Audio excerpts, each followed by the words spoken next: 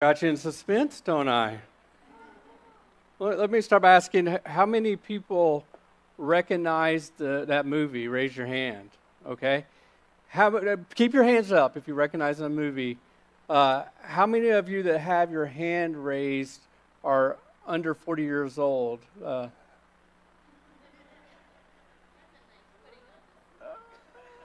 Yeah.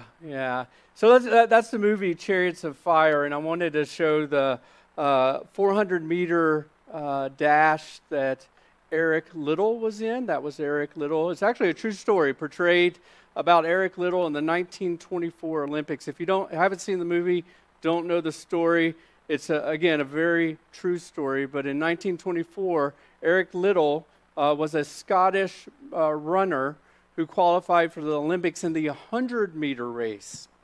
And he was expected to win the gold, the first gold for Scotland. And they just so happened the test trials for the 100 meters was on a Sunday.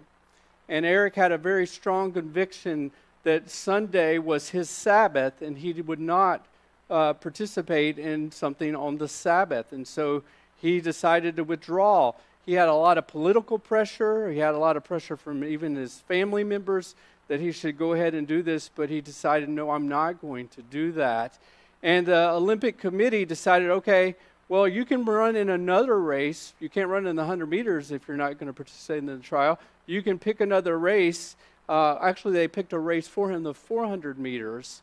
And so he went to the time trial on a Monday for the 400 meters, barely qualified, but qualified to go into the 400-meter race. And that was the clip, if we were able to see the whole of it. He actually won the 400-meter race, expected not to even come close, but he set the world record in the 400 meters. Right before he was about to run, one of his Jewish friends gave him an Old Testament scripture where it says, "He who honors me, I will honor." And he went on to win the gold. You might know the rest of the story. He was a son of a missionary, became a missionary himself, and died in a prisoner of war camp as a missionary. But I wanted to introduce Eric Little because I think that introduces to us this idea of Sabbath. As we conclude our sermon series that Jesse's been leading us through over the past several weeks, we've been thinking a lot about this idea of Sabbath, our Sabbath rest. And Jesse's walked us through how it was created by God, and then it was instructed of how that's supposed to work itself out with God's love and His work for us. And then he talked about last week the provision for the Sabbath and how Jesus was the fulfillment of the Sabbath, this idea of resting in God. And so today I want to talk about some practical things or practical aspects of the Sabbath. And so I titled the sermon today, Principles for Christian Sabbath, or for Sabbath Practice. And I was very intentional by using that word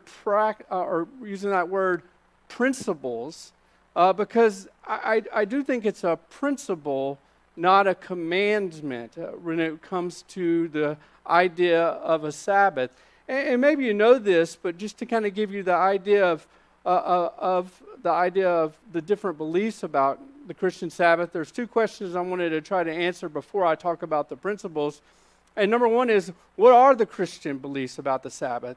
My guess is even in this room right here, there's a spectrum of beliefs about the Sabbath and how it applies to me as a Christian. And then I thought it would also be helpful just to kind of give you the biblical background of why do we go to church on Sunday? Why does every Christian, pretty much, for the most part, go to church on Sunday when the day of rest in the Old Testament was a Saturday? Saturday's the seventh day. So I think it's helpful just to have biblical reasoning of that in our minds. So let me try to answer those questions, and you can take them off the screen there if you want, Cheryl. But question number one is, what are the Christian beliefs about the Sabbath? And let me just present it maybe as a spectrum of beliefs. So, on one side of the spectrum of Christian beliefs about the Sabbath is that the fourth commandment about keeping a day of rest, keeping the Sabbath, still applies to Christians. And it still applies even on Saturday. You've probably heard of Seventh-day Adventists. That's one of the more common denominations that believe this, that the Sabbath is, the fourth commandment is still applicable, and it's still on a Saturday. You should rest and worship. Those are the two principles of the Sabbath. You should rest and worship on a Saturday. I would say maybe in the middle of the spectrum is what's called maybe Sabbatarians, meaning that now the Sabbath should be on Sunday, the Lord's Day, but the principles of not the principles, but the commandments, the commandment of the Sabbath, the fourth commandment, applies on a Sunday, meaning you should do no work on a Sunday. Like literally, you shouldn't go out to eat on a Sunday because then you're causing other people to work. So that's more of a middle-of-the-ground Sabbatarian kind of view. And then there's probably the other end of the spectrum, and maybe many evangelical Christians would identify this way, where they believe that the Sabbath has been fulfilled, and so the fourth commandment is true in principle, but it's not true as a commandment. If you look at the New Testament, for example, all of the other commandments are mentioned in the New Testament except for the Sabbath. They're all reaffirmed in the New Testament except for the Sabbath. And you could argue that a little bit, sure. And so I would say if you don't have any rhythm of worship or rest in your life, you're sort of off the spectrum. You know, if you're a Christian, it seems to be clear that you should have worship and rest in your life. If you don't have any rest or worship, you're not practicing as a Christ follower, but B, you're going to be dead if you don't have any rest in your life. God commanded rest. Rest was God's idea. He rested on the seventh day, and it says in the Old Testament, He rested and was refreshed. We're made in His image. We need to be refreshed ourselves. And so that is the sort of the spectrum of different thoughts about Sabbath there. For the record, I'm probably right here. That's kind of where I'm at. Like I'm not a commandment guy, and I'm not way over where it's I have a day of rhythm and every day is the Sabbath for me. I would say I'm right here. And let me be clear. I don't think my job today is to convince you to be right here with me. My job today is, though, to ask you, are you convinced in your own mind that your rhythm of worship and rest is right? Because that's what the Scripture says. Each person should be convinced in their own mind. Let me give you a couple of scriptures that allude to that. Colossians chapter 2, verse 16. Colossians 2:16 says this, "So don't let anyone judge you about eating or drinking or about a festival, a new moon observance, or Sabbaths." In other words, there's going to be some discretion here, and there's going to be difference of thought about Sabbaths, if you will. And then Romans 14:5-6, Jesse alluded to this already, but this says about thinking of the Sabbath. It says, "One person esteems one day as better than another, while another esteems all days alike." And this is what I was talking about. Each one should be fully convinced in his own mind, or fully convicted. You should have a conviction about a rhythm of rest and worship in your life. One who observes a day observes it in honor of the Lord. The one who eats in honor of the Lord, since he gives thanks to God, while the one who abstains in honor of the Lord and gives thanks to God. In other words, there's there should be a pattern of rhythm and rest, but don't let someone judge you. You should be convinced and have your own conviction about that. And so, again, I hope that you'll come to your own conviction about a rhythm of worship and rest in your life.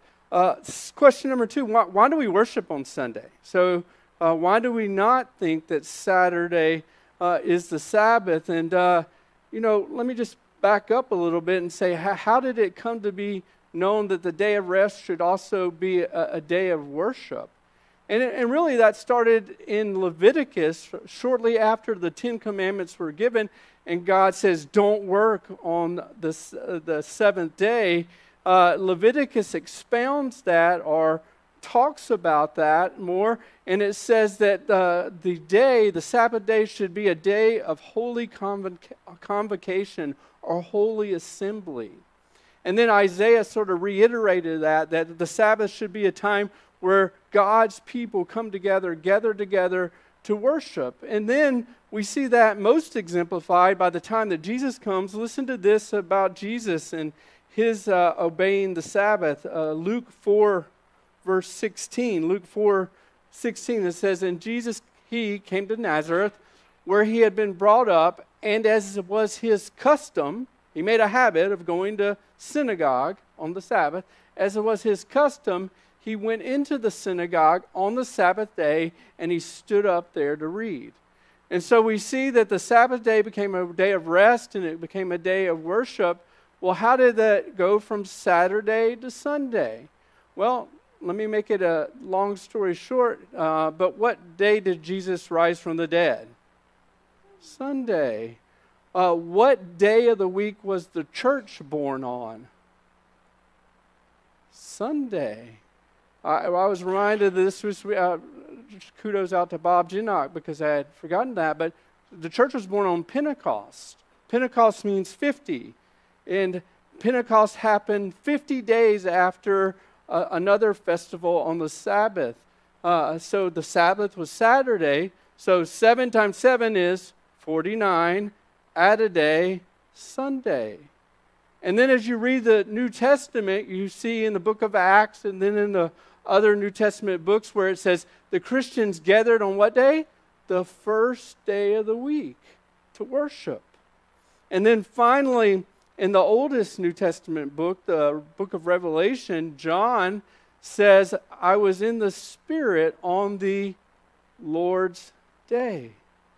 Sunday had become the Lord's day. Didn't say the Lord's morning, interestingly. The Lord's day. And so that's how we came about for the Sabbath to go from Saturday to Sunday. And just to be candid, I wish the Bible would give us a little more reasoning behind God's thought on that. The best speculation I've ever heard, this is good, is that if you read the Old Testament, it's law-oriented, obviously. It's works-oriented. And so you work, rest. The New Testament is faith, grace-oriented. And so in the Old Testament, you worked so that you could find rest in God. In the New Testament, the New Covenant, you rest in God and what He's finished and done in His Son, Christ Jesus, and then your works should flow out of that. And good speculation. I mean, but if you don't understand that, you don't really understand Christianity. The Bible says we're saved by grace through faith, not by works. We can't be good enough. We can't go to church every Sunday and be a Christian. We can't go to church every day of the week and be saved. We don't do that to become a Christian, to know that we're going to heaven. We become a Christian by putting our faith in Christ, and then what happens? We obey God because we've been accepted by God. In the Old Testament, you obey God to get accepted, works, and then rest. New Testament is you are accepted by God through your faith in Christ, and out of that flow your works. That's why it goes on to say, after it says you're saved by grace through faith, it says we're a creation in Christ, created for what? Good works. So works flow out of a relationship with God. And that's Christianity. It's not about being good enough. It's your obedience comes because you've been made righteous through your faith in Christ. And so that's where perhaps the Sabbath came from. So let me give 4 principles this morning. 4, again, principles for your Sabbath and how you want to put a source of rhythm of worship and rest in your life. So here they are, 4 principles here, and then we'll try to unpack each of these.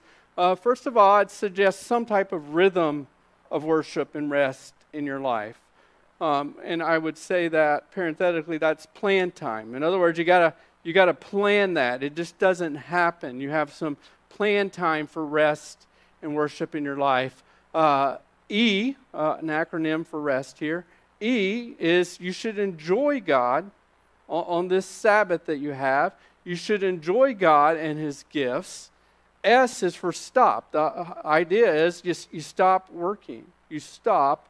And then T, it should be a time with God and then a time with God's people. A time with God and a time with God's people. So let me help us think about those 4 principles this morning. First of all, there should be a rhythm to it. You should have some planned time in your life where you are planning on worshiping and planning on resting.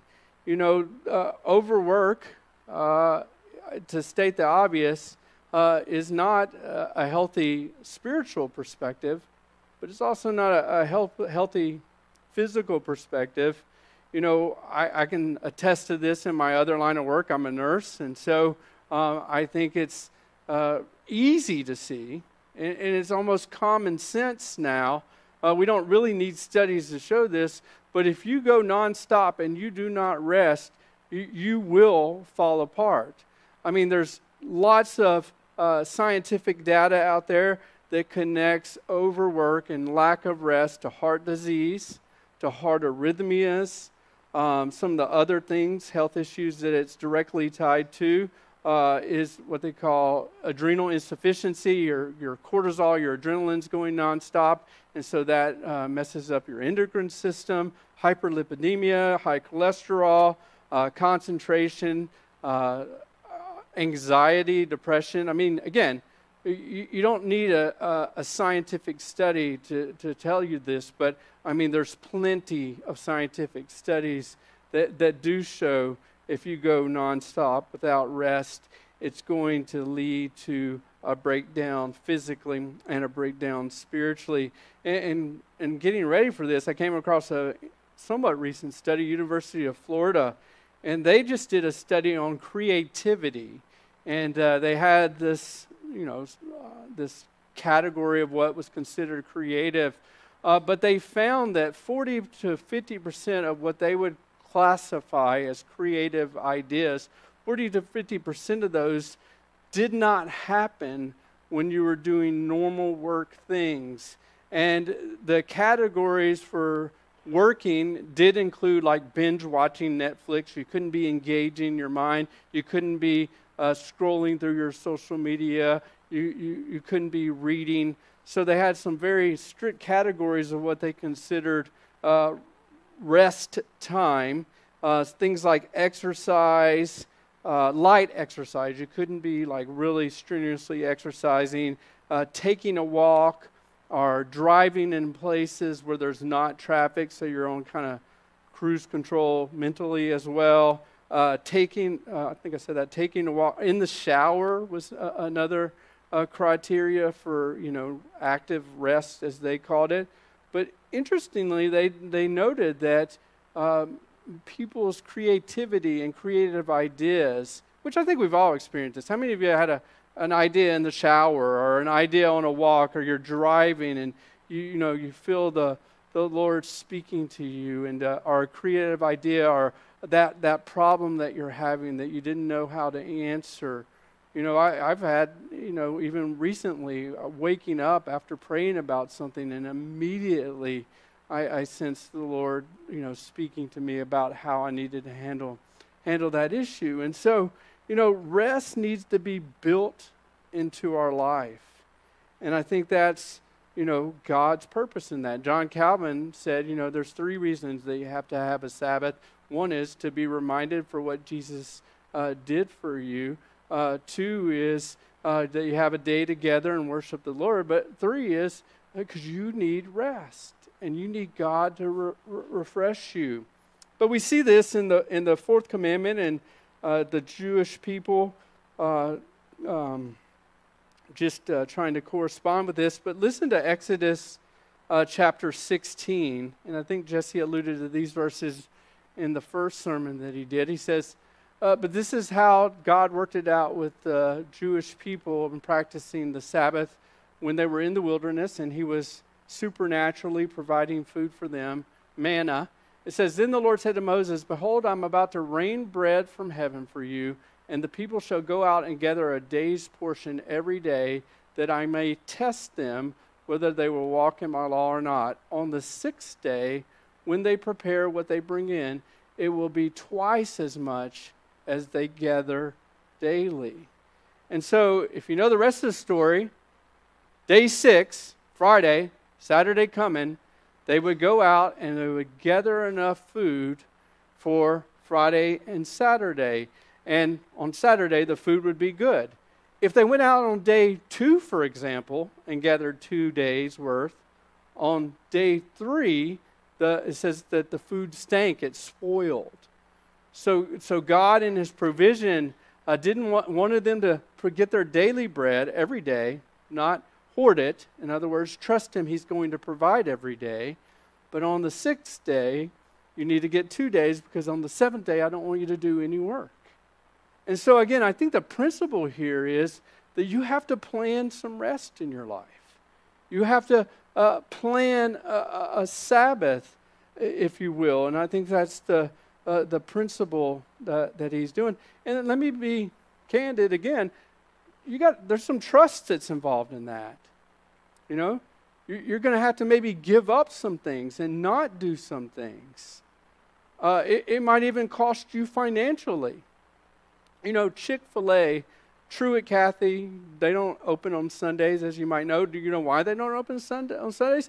Because Truett Cathy believed that Sunday was the Christian Sabbath. And he wanted his employees to be able to worship, and he wanted to worship on the Sabbath. You know how much that costs Chick-fil-A a year? $1.2 to $1.5 billion a year by not opening on Sunday. And $300 million every Sunday. But in his autobiography, Truett said this. He says, "It was worth the risk. God has honored my decision to keep the Sabbath, and because of that," listen to this, "because of that, he has given me unexpected opportunities for greater work."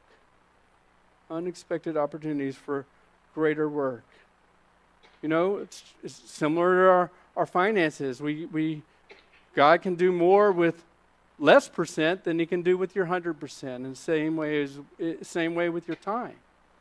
And God asks you to trust him and find a day where you can give it to worship and to give it to his rest. So principle number 1 is find a rhythm. Find a rhythm for your worship, and find a rhythm for your rest. Principle number 2 is to enjoy God and his gifts. What's the Sabbath for? It's to enjoy it. It's to delight in God. Listen to how Isaiah talked about the Sabbath. Isaiah 58 says this: "If you turn back your foot from the Sabbath, from doing your pleasure on my holy day." In other words, he's not saying don't do anything that's pleasurable.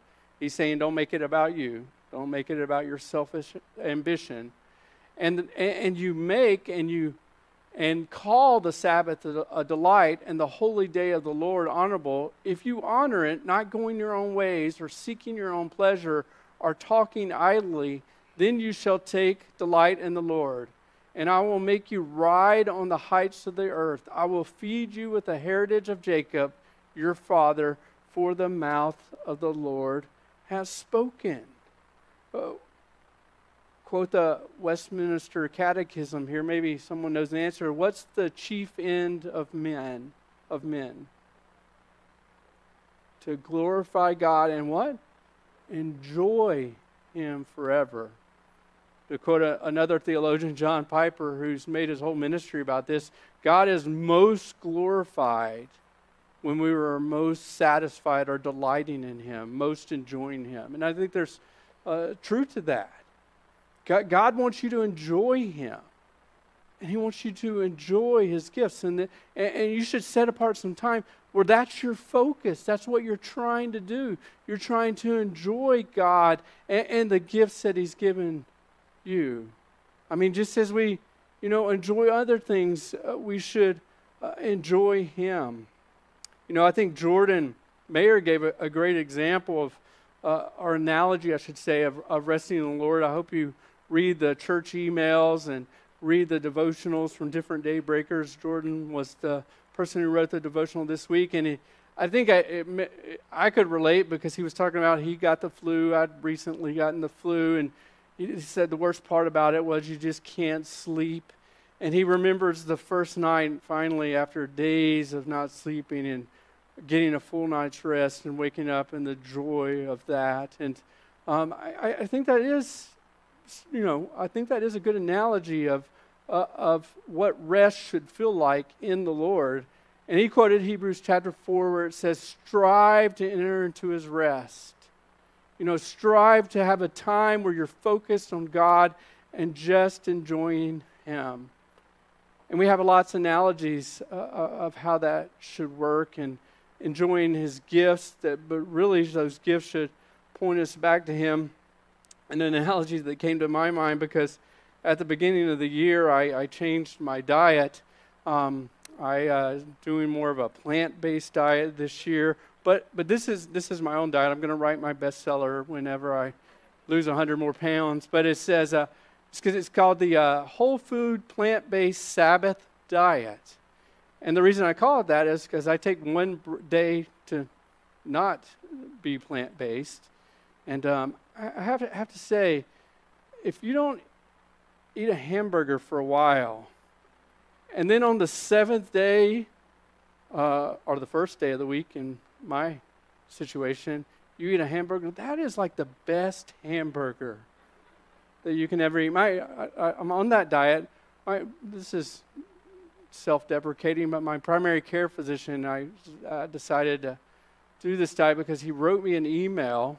He's a friend, and I know it, but he wrote me an email. He's like, after I saw you, was looking at your weight, your cholesterol, and your phenotype, he said, male pattern baldness in parentheses.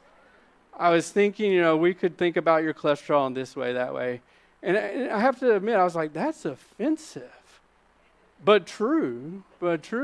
So I wrote him back and I said, okay, I'm fat and bald, but you're ugly. No, I changed, decided to make a change in the way I was going to eat. But all that to say is there is something joyful now about celebrating that hamburger every Sunday. And I think it's a fair analogy to are we delighting in God on our Sabbath? We know how to love hamburgers, but do we know how to love God? We know how to enjoy hamburgers, but do we know how to enjoy God? And let me be clear, that sometimes takes some practice. It takes discipline. Freedom isn't to be able to do whatever you want. Biblical freedom is to be able to do what's best and what's right. And so I'm just going to be honest, the practice of the Sabbath takes some discipline. Just like the guitarist doesn't get up here and, play every song they want to play like that. It took some practice. Now they can get up here and play whatever song they want to play. But it took some practice to do that. And so is it with the Sabbath, Figure it out. Come to your own conviction. Maybe it's not Sunday. I mean, pastors usually don't do it on a Sunday. I know Jesse's Sabbath is on a Monday. But figure it out where you have a day or a rhythm of some kind where you can enjoy God and enjoy His gifts and enjoy resting. So enjoy God and enjoy His gifts.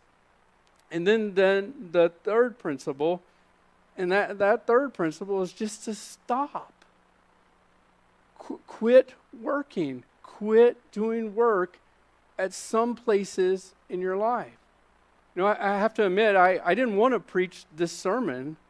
Usually Jesse gives us opportunities, like he usually will do a sermon series, say, Brent, which one do you want out of this?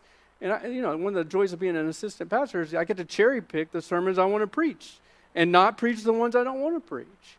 But I felt bad because last December I was supposed to have a sermon on the Jesus being our everlasting Father, but I had to text Jesse on a Saturday morning and say, listen, I got the flu. You got Sunday. And so he didn't whine, he didn't complain. But that's like the pastor's worst nightmare. You got your Saturday planned, you haven't studied all week, and you got to do it. So anyway, I was like, I'll take one for the team since you took one for the team. And I'll do the one that I don't want to do. But you know why I didn't want to do it? Because I'm not good at it. Just going to be honest. I find rest in doing a lot of ways. And so I've had to struggle and still am practicing to figure out my right rhythm of worship and rest. But stop means stop. Stop working. Listen again to the commandment, to the fourth commandment, Exodus chapter 20. It says, remember the Sabbath day to keep it holy. 6 days you shall do all your emails, do all of your housework, do all of those to-do lists. But the seventh day is a Sabbath to the Lord your God. Interestingly, it does say to work 6 days. Sometimes us in the American culture, we leisure more than we should.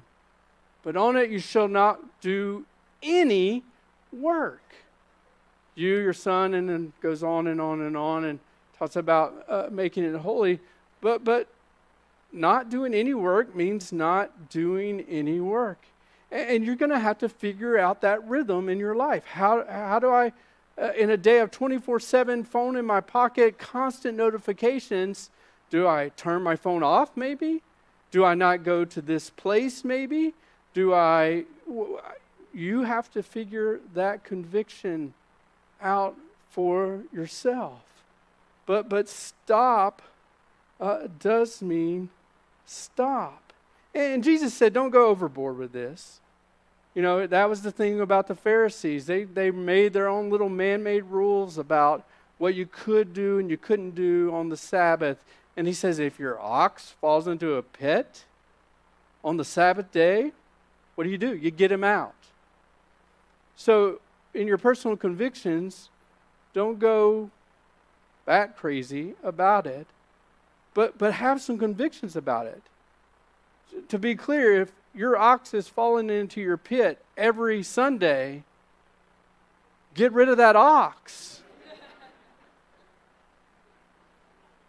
You got to have time to stop. And Jesus says, be prudent about it, be discerning about it, but don't not do it. Don't not do it. We got to make the time. And then the fourth principle being on your Sabbath, you have to have time with God and God's people. You have to have time with God and God's people. Hebrews, the same book that talks about Jesus fulfilling the Sabbath, Hebrews 10 says, and let us consider how we may spur one another on toward love and good deeds, not giving up meeting together, as some are in the habit of doing, but encouraging one another, and all the more as you see the day approaching. The day approaching means when Christ returns there. And so another principle for the Sabbath is to spend time with God and to spend time with God's people. You've probably heard me tell the story before if you're a veteran daybreaker, but it's the story of a pastor who went to visit a church member who hadn't been to church in a while. And that's an awkward conversation that we pastors get to have. But the story is told of a pastor who noticed that one of the church members hadn't been there in a long while. So on his way home from church, he stopped by the person's home, and they were home. And the man opened the door, and obviously he was surprised. Here's the pastor right after church stopping by my house. And for the record, we do that a lot here at Daybreak. If you're watching online today. Just kidding. I've never done that. But here's the man, kind of an awkward situation. It's a cold day, kind of like today. He invites the pastor in, and he sits down by the fire with the pastor, and it was just awkward silence there. And so the pastor got up, went to the fireplace, took a tong, grabbed an ember out of the burning fire, and he took the ember and he pulled it out of the fireplace and put it on the bricks outside the fireplace. And the ember just sat there, and after several minutes, the ember was glowing from the fire, stopped glowing. And so then the pastor took the ember and then took it back over, put it back in the fireplace, and then the ember started glowing again. And then he sat down, and the guy looked at his pastor and he says, "I get it. I'll see you in church next Sunday." I've told that story several times because I'm biased. I'm a pastor. I want people to come to church. But I believe that story with all my heart. All my heart. COVID proved it true to me. And I say this respectfully, but I know people who lost their minds when they forsook the gathering of God's people together. One of the ways that we have a rhythm of worship is we have a rhythm of meeting with God and His people at the same time. I started off with a poll of showing our generational differences, but let me do another one. How many of you remember Blue Laws?